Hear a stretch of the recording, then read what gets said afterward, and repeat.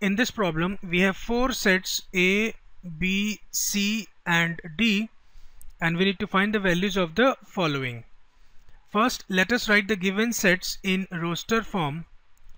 A is equal to set of x such that x is a natural number. So the elements of set A are 1, 2, 3 and so on. B is equal to set of x such that x is an even natural number. So the elements of set B are 2, 4, 6, 8 and so on.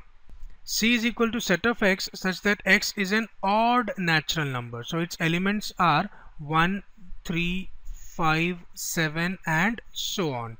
And finally, D is equal to set of x such that x is a prime number. So its elements are 2, 3, 5, 7. These are the prime numbers and so on.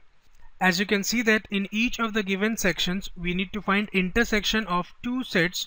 So let's try to recall the definition of intersection of two sets. We know that A intersection B is equal to set of x such that x belongs to A and x belongs to B.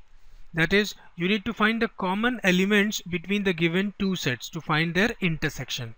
Now let's begin with the solution. In the first section, we are given A intersection B. Here we can see that the common elements between set A and set B are 2, 4, 6, 8 and so on. And this is nothing but a set of even natural numbers. So this is equal to set B itself. In the next section, we have A intersection C.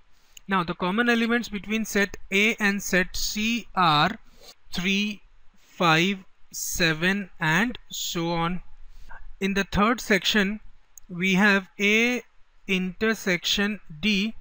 Now let us find the common elements between these two sets. Here we can see that except one, rest of all the elements are common. So we'll have 2, 3, 5, 7 and so on. Next, in the fourth section, we have to find B intersection C. Well, here we can see that B is a set of even natural number and C is a set of odd natural number. So there will be no common elements between these two sets. So the intersection is an empty set or a null set. Next, in the fifth section, we have to find B intersection D. Here we can see that the common element between set B and set D is only 2. So the intersection is a set containing element 2. Finally, in our last section, we have to find C intersection D. That is, we have to find the common elements between set C and set D.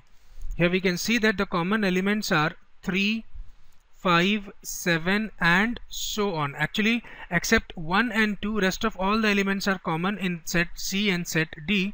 And now if you wish to write this set in set builder form, then you can write it as set of x such that x is an odd prime number.